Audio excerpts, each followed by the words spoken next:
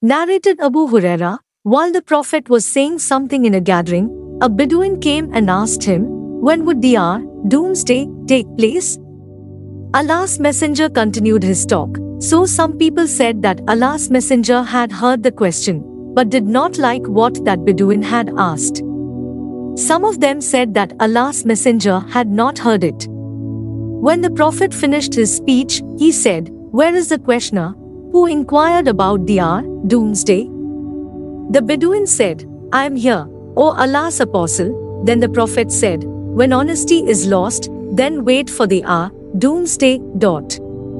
The Bedouin said, "How will that be lost?" The Prophet said, "When the power or authority comes in the hands of unfit persons. Then wait for the hour, doomsday." Narrated Abdullah bin Amr. Once the Prophet remained behind us in a journey. He joined us while we were performing ablution for the prayer which was overdue. We were just passing wet hands over our feet and not washing them properly, so the Prophet addressed us in a loud voice and said twice or thrice, "Save your heels from the fire." Narrated Ibn Umar. Allah's Messenger said, "Amongst the trees, there is a tree, the leaves of which do not fall and is like a Muslim. Tell me the name of that tree."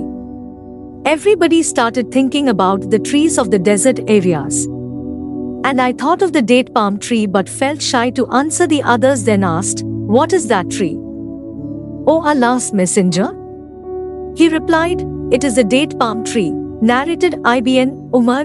The Prophet said, "Amongst the trees, there is a tree, the leaves of which do not fall and is like a Muslim. Tell me the name of that tree." Everybody started thinking about the trees of the desert areas. And I thought of the date palm tree.